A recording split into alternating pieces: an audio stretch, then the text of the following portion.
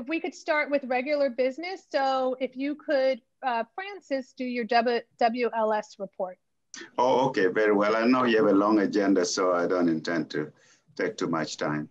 The board met last Thursday or 2 Thursdays ago. We meet the last Thursday of the month. The preoccupation in the board continues to be with COVID. What else is COVID? The impact that is having on our libraries, the operations of the libraries, the impact of the staff on service to our patrons. This seems to be the general preoccupation that we have. And the second area of concern that I have noticed in the board is the concern that is being expressed by many directors about possible budget cuts because of the pandemic. Will the budgets be cut, and if it's done, by how much? Is it 5%, 10%, etc.? And what that is going to mean for the staff and the services that the libraries will be providing to the patrons, etc., and how they can adjust to that.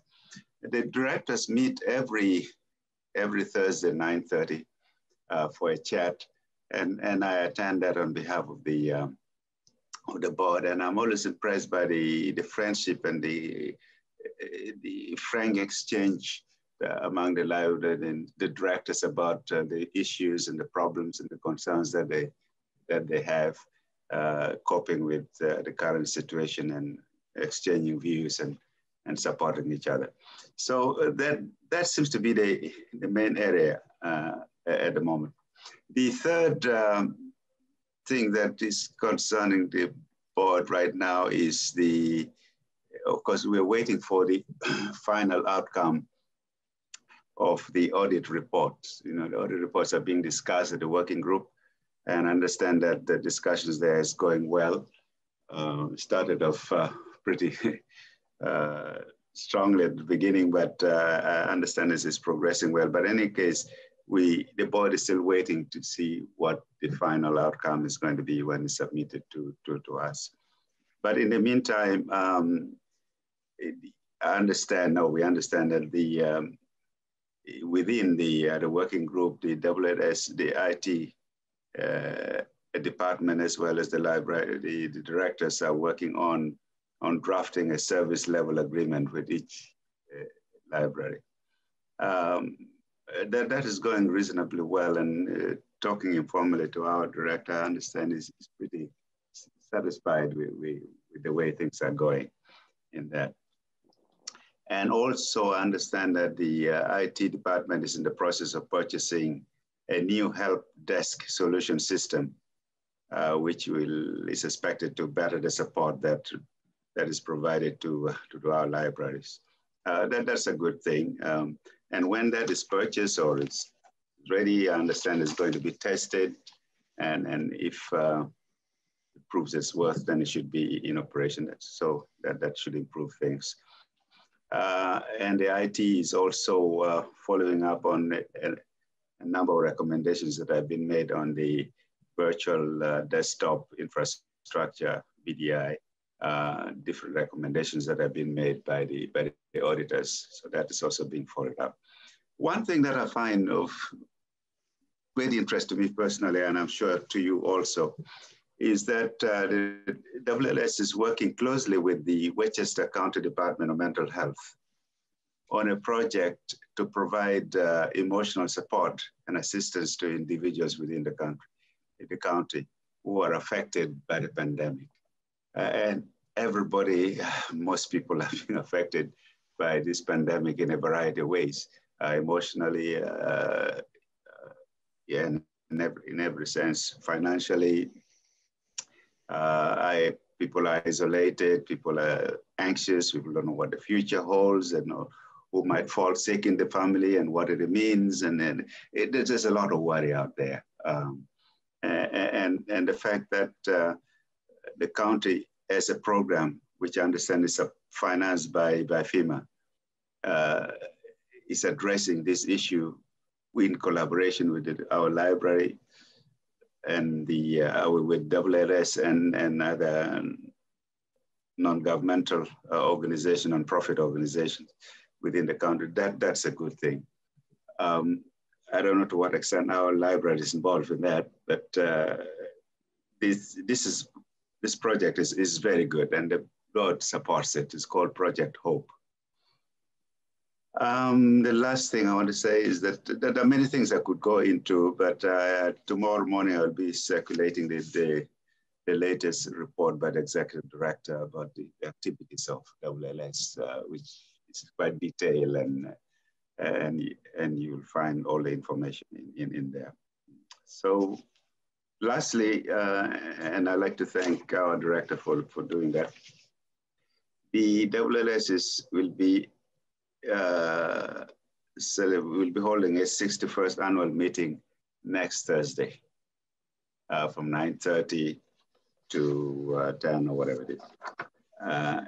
And it will be done virtually. So the director has circulated that to all of you. So it would be nice if you have a moment to tune in. It'll be virtual, so you can have your coffee and listen to the discussions.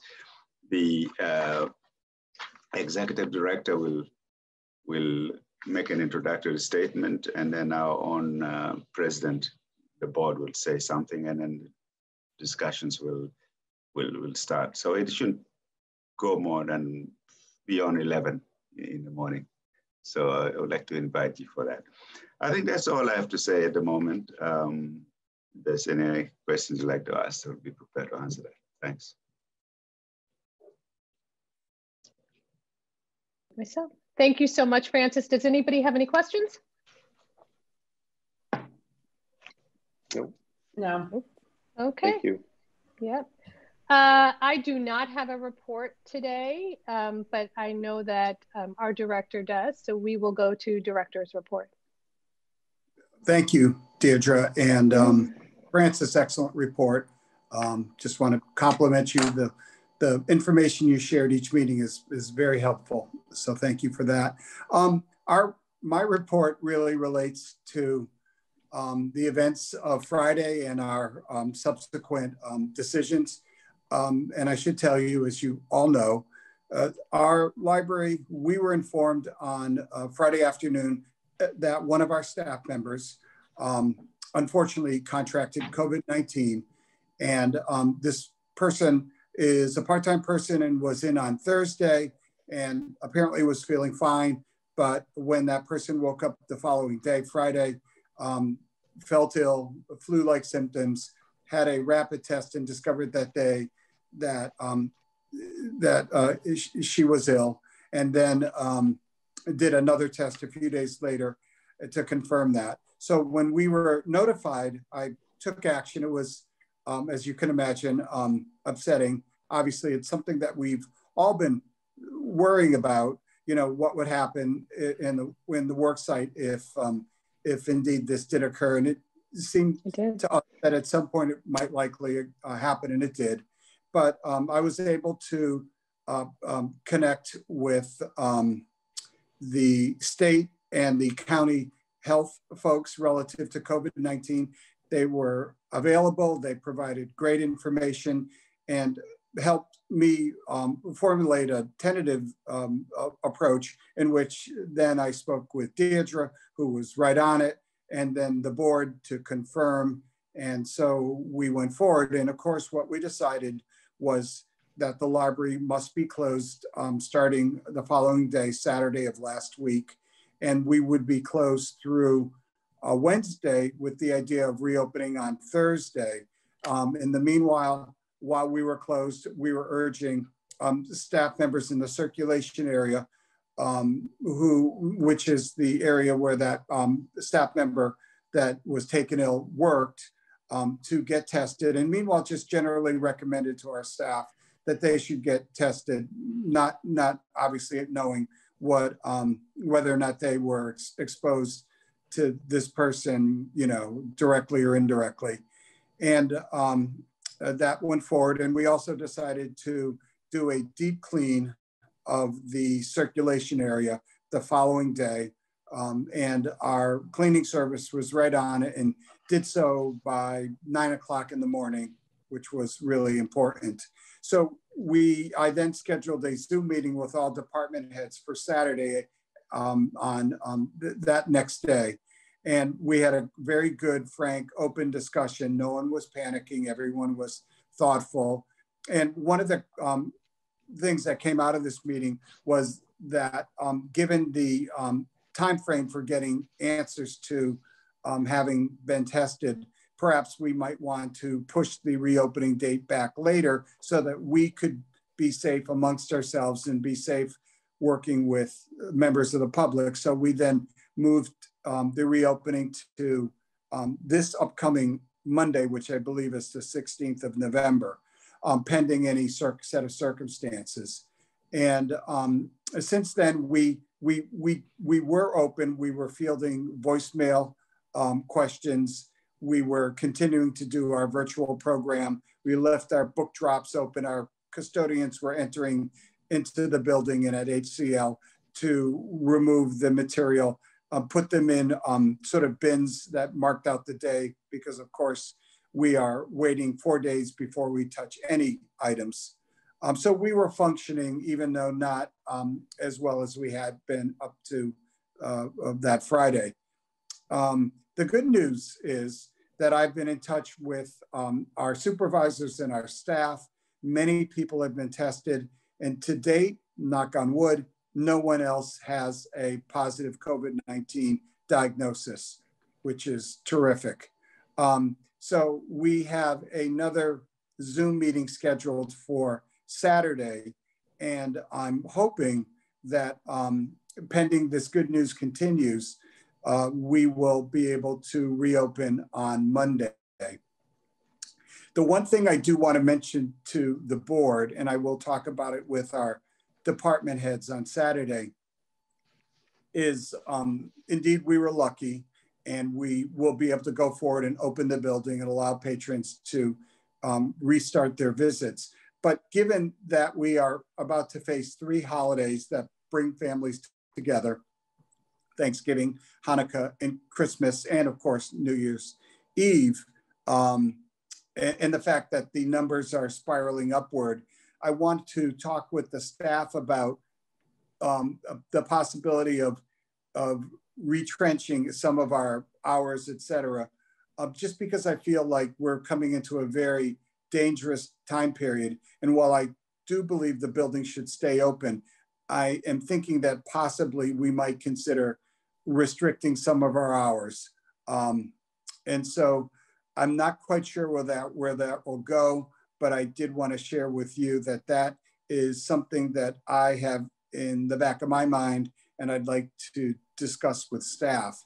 As I said, we would continue being open to receive public visits. We would continue curbside, which now more than ever seems important. But we're concerned. We're concerned about our health and our family's health, and also members of the public. We don't want to contaminate them, don't want the same either. So this is sort of the direction we're going in, with no firm decisions yet made. And I'm happy to talk about that at this point in time, or I can continue with my pretty brief report. Just one thing, when I had talked to, I do want to thank the board members, because we were able, Tom and I talked, and I said, okay, let's break up the list and we'll call everybody. And we were able to get to you all within a matter of, 15, 20 minutes. So I want to thank everybody for their availability, given the subject matter.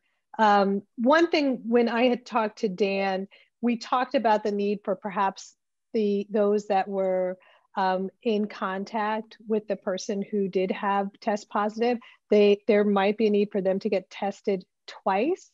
So is that still a directive to them? Or yeah, I've asked the staff, and it's mostly circulation folks, that they may need to go back again this week and get. Yeah, it's usually after 4 to 5 days. if in the event that you were in close proximity more than 15 minutes with a person that has tested positive or traveling and whatnot. So I would just say that again, Daniel. Sorry. It's usually if you're next to somebody that tested positive for more than 15 minutes, you may not feel symptoms right away. So just because this staff person was there and other staff people were there, doesn't mean that they're not getting symptoms right now. Symptoms can occur within 4 to 5 days of exposure. So even though they may have gotten tested, it usually takes 2 to 3 days to get your results. You should get tested again on the 4th day, 5th day, just to be clear that any symptoms may have risen, or they may have tested positive but be asymptomatic. And what's So the I did. What's the? No, just if you've been with somebody like for 15 minutes or more. So yes, like in their presence. So if I was right. in your house. Close proximity. They for 15 minutes. State and the county. Correct. Said, as Daniel said, if you are exposed to somebody for 15 minutes or longer and at least 6 feet of distance or closer, and of course, masks, which we all had, then you should consider getting retested. Lots of our staff, the exposure was Thursday. Many, not all, but many of our staff got tested on Monday, which was a little bit later, but I think people in the circulation area who had that kind of close contact, they're going to get tested again. Yeah, I think I saw that in your directive, actually. I think you did say they'll get tested twice in the documentation that you sent out. But I just want to make sure Daniel knew that we had followed up on that. Yeah, I have a quick question in regards to, especially with the holidays, and I know that's always something that comes up. Is there any directive on that as far as like protocol? I know the governor has put some protocols in regards to entering, flying out, having to come back with a with a test. I believe that's something like you have to get a test and get a negative back, and then you have to quarantine for like 3 days and then get retested. Or it's an honor system too. Well, Dan, that's a good question, and we have been sort of dealing with this issue since we returned to the building. And we as a library cannot tell people where to go, where to vacation, to visit family further away or not.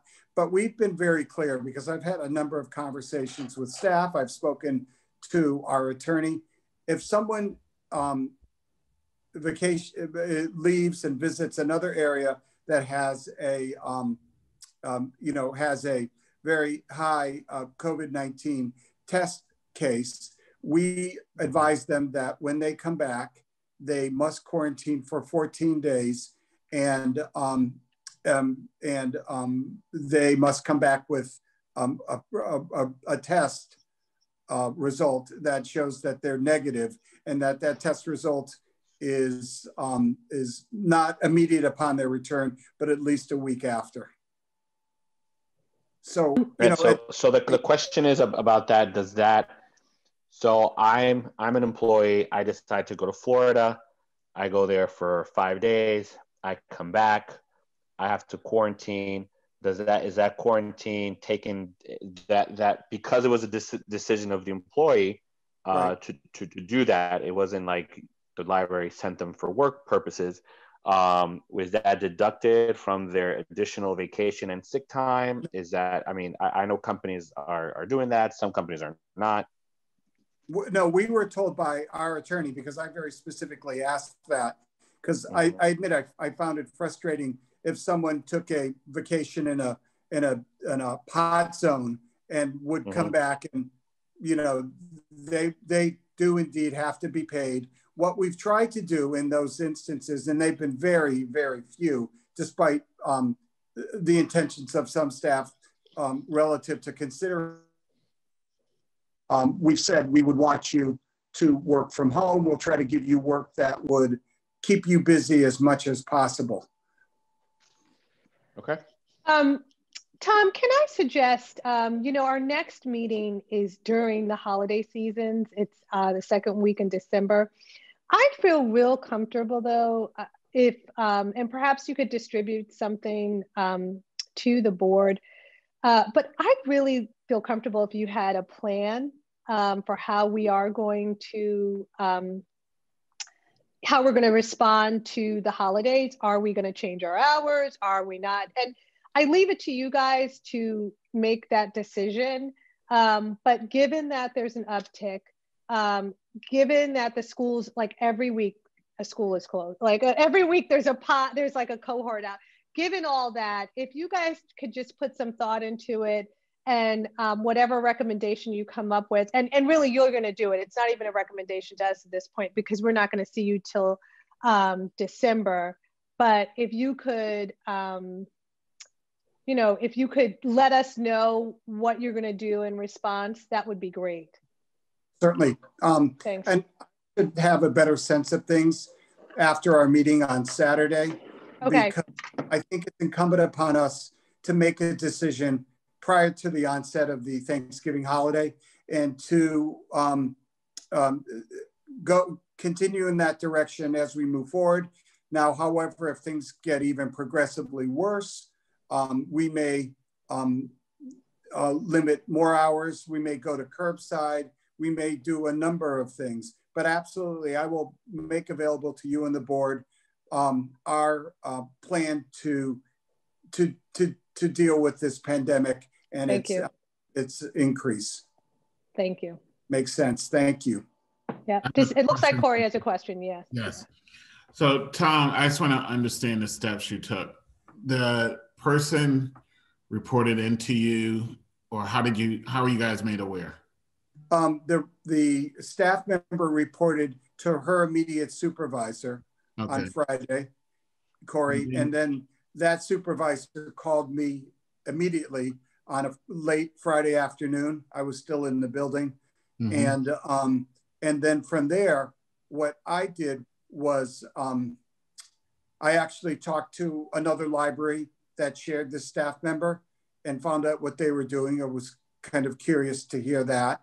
And then I called the New York State COVID Health Line and spoke to someone. And I also spoke to, it was amazing, but I got through to the county health department about nearly 4:30 and had a good long conversation with those people. And I just wanted to, because things are shifting and changing all the time, I described our situation and asked what is expected of an organization like ours, given that one of our staff members had taken ill.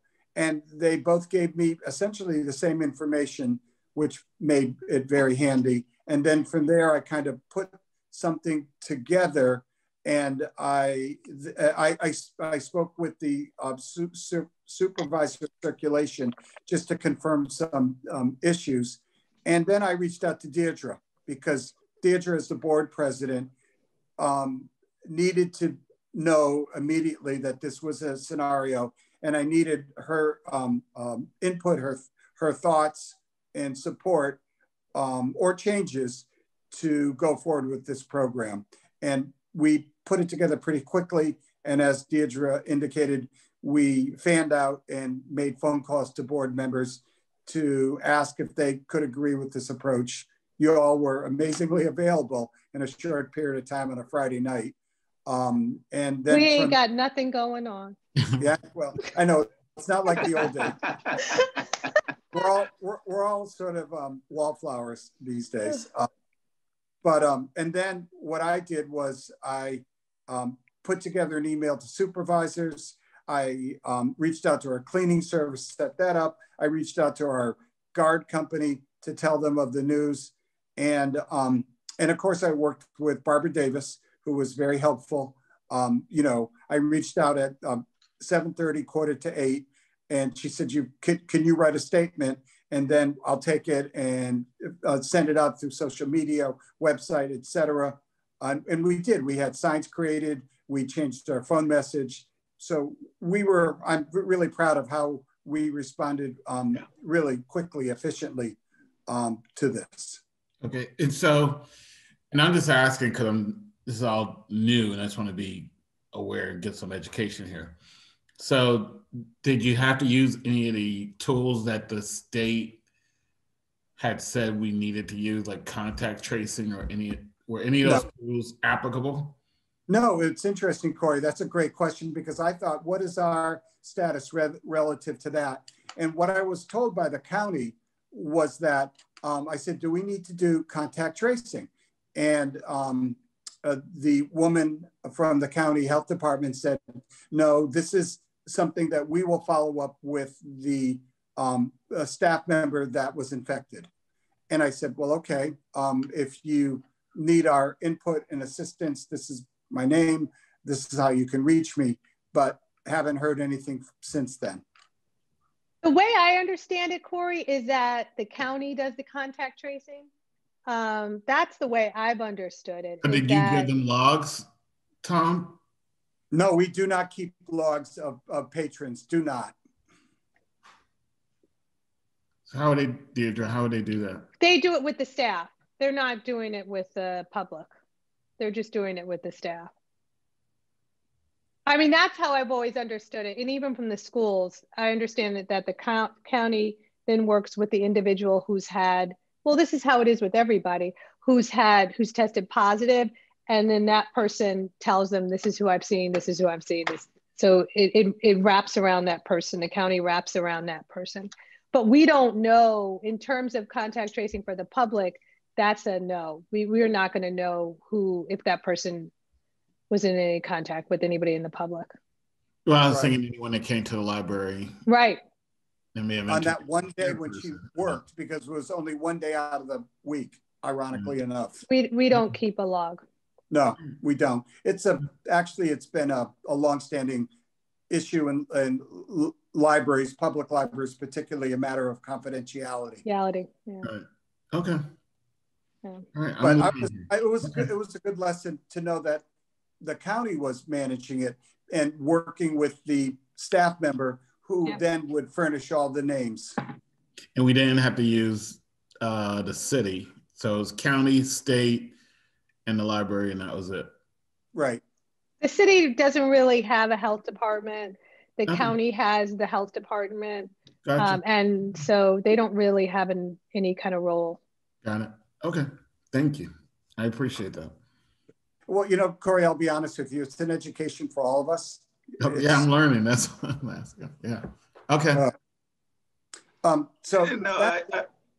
Francis, I'm sorry. I just like to commend the way the director handled this. I've been following it from the sidelines, and the issuance of the press release and everything else. I think that was really commendable on your part. I talked to some of my colleagues in the board, and I think they were quite impressed.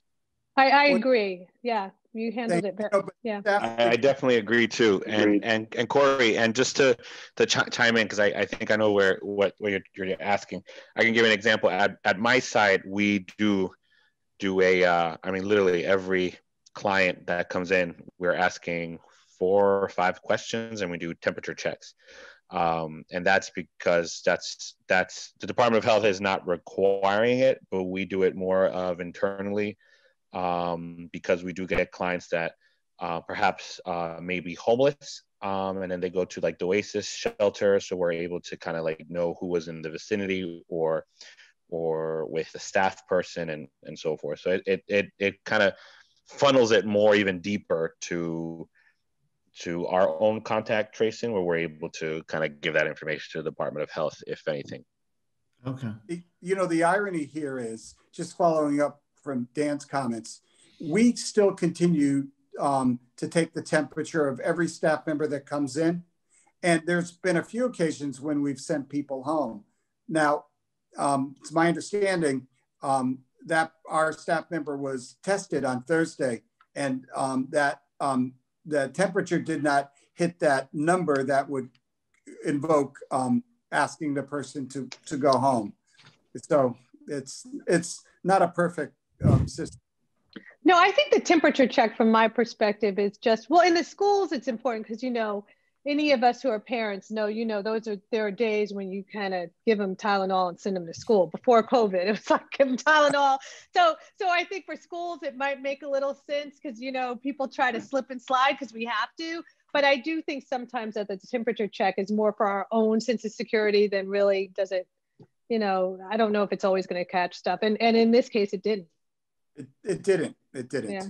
But just in case I miss anything, how is this staff member now anyway? Yeah, is she on the road to recovery? She's feeling better. Okay. Yeah, she's doing better. I have been not in contact with her, but our supervisor has been. Good. But it's a tremendous relief, I have to tell you. As I've been hearing from staff over the week, I got my test. It was negative. It was music to my ears, Yeah, because it can, when it starts to, explode, it explodes. It can be really, problematic. Yeah, we just didn't know what we would be facing. And what's ironic is we made our announcement, and of course, Portchester did too. And then Yonkers Will Branch did as well. And then Dobbs Ferry did too. So we're not the only library that is closed due to COVID. It's ramping up, which is why we really want to look at what we're doing in the short-term future in order to maybe mitigate this kind of situation happening again and happening in a far worse way.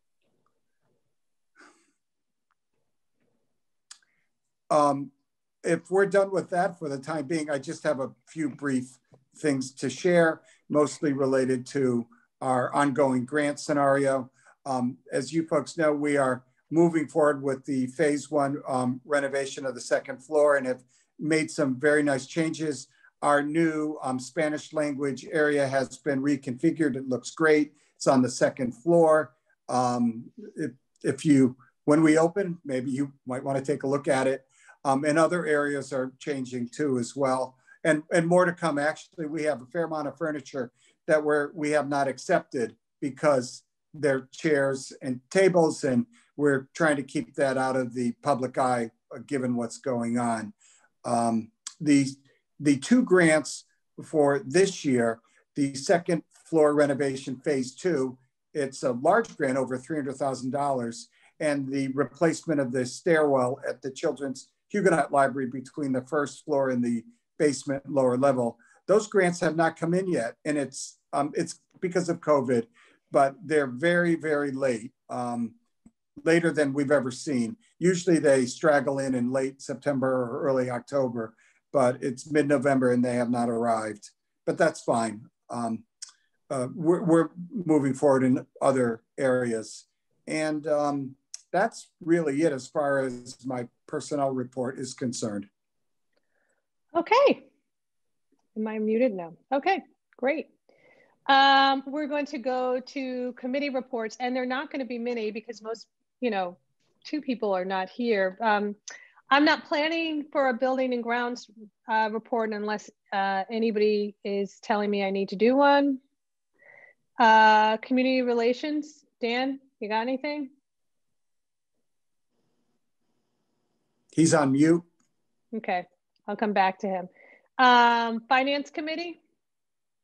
Nothing here, sorry. Okay, finance committee? I don't think we have I think I'm the chair of the finance committee. I don't think we have Corey, you've been looking at the RFP, right? The RFP for the banking services. Yeah, we had to push that meeting back because of the issue at the library. It was We're supposed to meet Friday afternoon. Friday at 4 o'clock. 4 o'clock, right. So. Okay. But actually, Corey, Gene and I spoke today, and we're gonna reach out to you. Maybe find a date next week to go over it.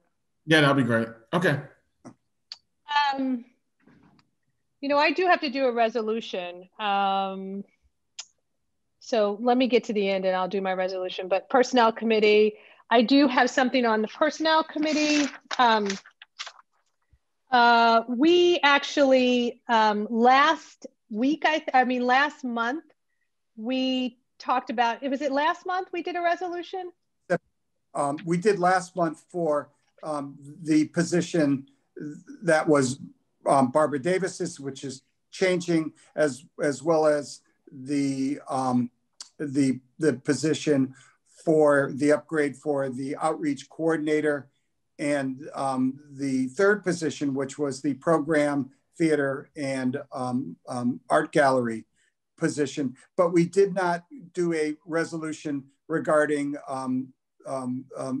the social media videographer coordinator. And as you might recall, with the retirement of Roxanne Mapp, who we will miss, like Barbara Davis will tremendously miss, we felt, given the way things have changed, we didn't need to fill that position. We could add those duties to the social media coordinator, who is Nicolette Fudge, who's done a phenomenal job since she came here, and particularly during the beginning of this COVID-19, she worked very hard, hand in hand with Barbara Davis, to keep the community and ourselves up to date.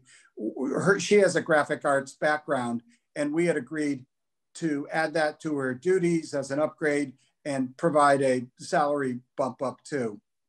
And so we did not do a resolution about that. So I'm asking for the Personnel Committee to make that resolution available to the board. So I'd like to make a resolution, or I'd like to make a motion to upgrade the position for Nicolette Fudge, who is our social media person, to include some of the duties that became available when Barbara Davis and Roxanne left, and to upgrade her. She's not changing grades or anything. It's she will go up to a librarian 1 salary grade, which was the grade that Roxanne was at. Right. And so it's a bump up in salary, but it's not a huge one, and it's well deserved. So can I get a second on that motion? Second. All in favor? Aye. Aye. Thank you. So that was my personnel one. And let me just do one more. Did you happen to type that out at all? You know, I didn't, because it came. Okay, it's okay. It's okay. I'm going to try to explain this to you guys. We have to change credit card companies. We've been with HBCU or whatever, not HBCU, it's HBCU. That's a different acronym. I love it. This is what's on my mind. I love it. I love it. We should all know what HBCU is now. Yes. We should all know. So anyway, what's the name of the bank? That was funny. HSBC. HSBC. We had to change credit cards, and they've changed the program that we had a credit card under. And so we have to change. And so Jean got in touch with the school board, the treasurer actually for the school, who we jointly use. And she suggested that she suggested that she'd be happy to help us find a new credit card company that specifically works with government entities. But that for her to do that work, that our board had to pass a resolution giving her the permission to do that work on our behalf, that she will look for a credit card company that particularly works with government entities. And the credit line on that is $10,000. So does anybody have any questions? Because I'm going to make a motion for this. This is just a logistical thing that we have to do.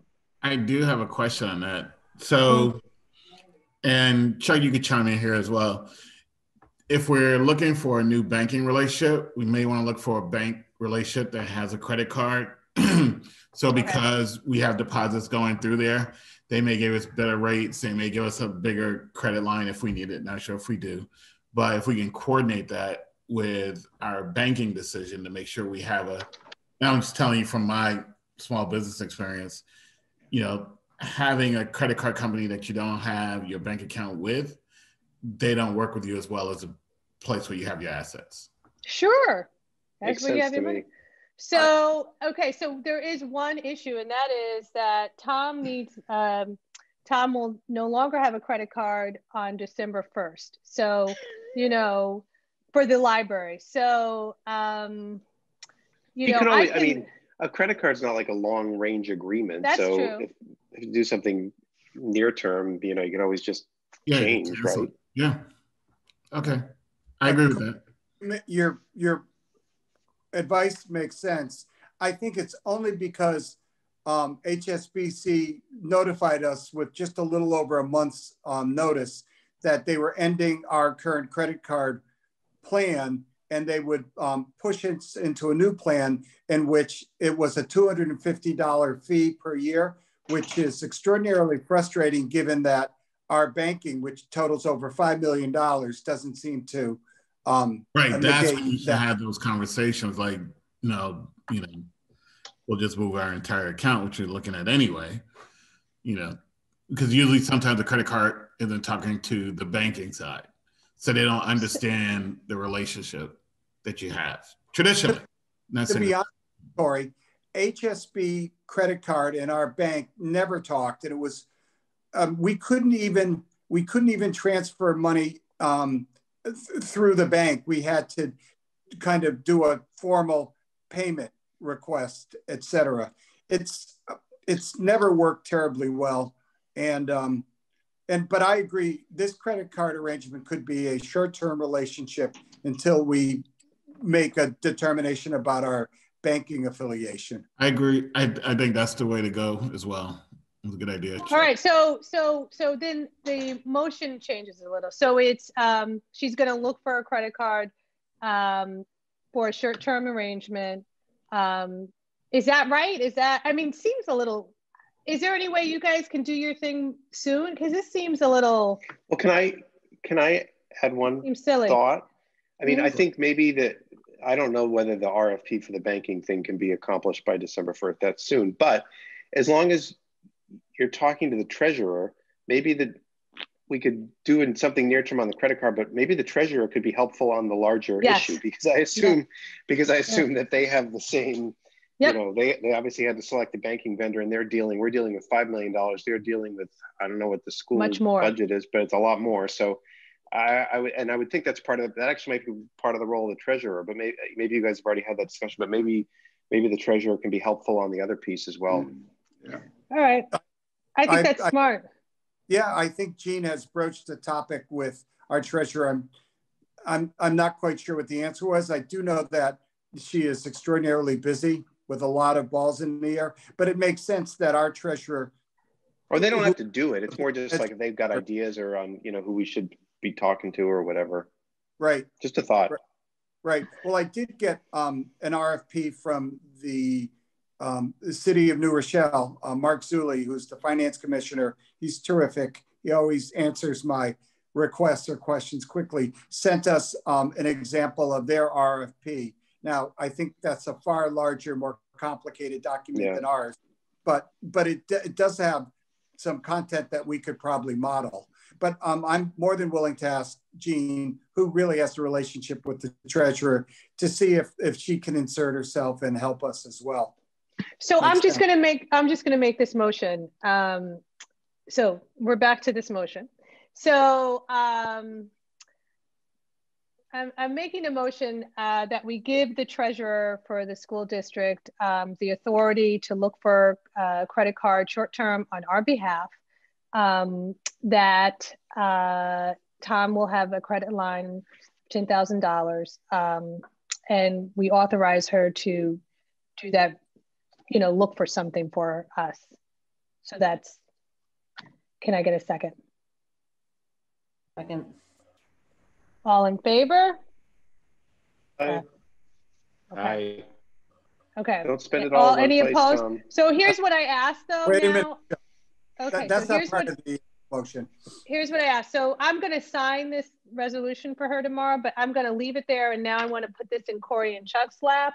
And if you could just follow up and, make sure that if she does know of a place that we should be banking, that we find that out. And that this is in fact a short-term thing, that you do kind of go down the avenue of maybe the folks that we're banking with need to be giving us our credit card. Yeah. Okay. Okay. Okay. Let me see. Personnel policy. There's no report. Special projects. Corey? So yes. Right now we don't have a report on the courtyard project, and we don't have anything on the Land of Enchantment. But we did make some headway. I think the last meeting we discussed was what's happening in the parking lot and the development that RXR was doing in that space. And so from our last conversation, I raised my hand to initiate a conversation with Louise at the development department in New Rochelle. Upon reaching out to him, along with Chuck, we were able to have a sit down with him and really position it more of not looking to sell the library or anything to that respect, but looking at it as how do we work together, because we think that we add value to what they're doing, which they actually agree to. You agree with that, Chuck? So that was a really good conversation. We talked about a couple of things. You know, one of the things that Louise did mention was, were you guys interested in moving to the Armory? And Chuck and I both said that's not even an option. You know, we're just having a conversation. So what we did discover through that conversation, through that meeting, was RXR doesn't really want to develop that space without working with us. They'll do it if they have to, they would prefer not to. So upon learning that information, we are going into another meeting tomorrow and just doing more of a discovery on, you know, how we're doing, how they're doing, and, you know, our position more of them investing to help the library, you know, become better, and not us selling to RXR, just to be clear. So that's kind of where we are. We have a meeting tomorrow afternoon, and we'll update after that meeting. Any questions? Happy to answer.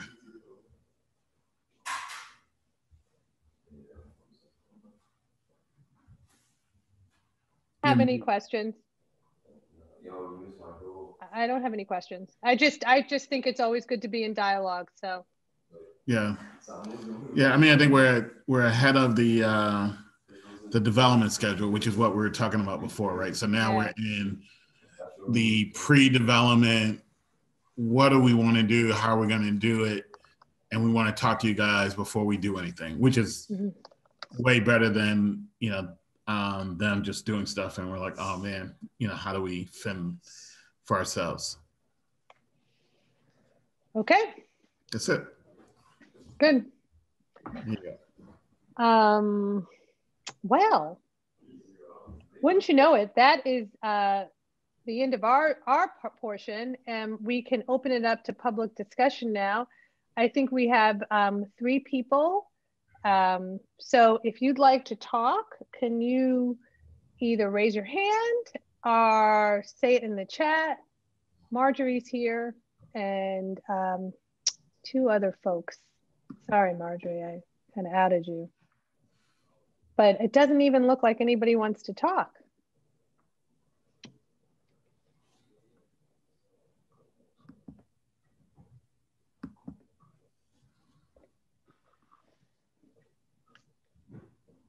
All right. I will assume, unless somebody puts something in the chat or raises their hand, that no one in the public wants to say anything. I think this is actually a first. All right. Okay. All right. Does anybody have anything they'd like to add? Or before I adjourn? I would like to add and acknowledge and wish a fantastic retirement to Barbara Davis, good friend of ours, and you know, wish her well, and we hope that she keeps in touch. Awesome. I agree, and Roxanne Mapp, who also contributed greatly over the years. We're losing 2 bellwethers to our library, and they all sound like they have really wonderful next chapters, but you know, their experience will be missed, and as you know, as their work and their persona. So well done. Congratulations. Congratulations. Oh, I do have one last thing. I'm sorry. We had talked about doing a Zoom. We had talked about at the last meeting being able to do a hybrid Zoom. Some of us will be in Zoom and some of us will be in the building. We didn't have the technology just yet this month, but we will next month to do that. So we can plan depending on how everything is. Obviously, who knows? We might actually, some of us might be there if we want to, but we will definitely make it an option for folks to be on Zoom if they prefer that. And with that, I would like to move that we adjourn this meeting. Can I get a second? Second. All in favor? Aye. Aye. Anybody opposed? Mm-hmm. This meeting is adjourned. You guys all have a wonderful Thank you. Thank you. wonderful Thank weekend. you, you too. See you next month.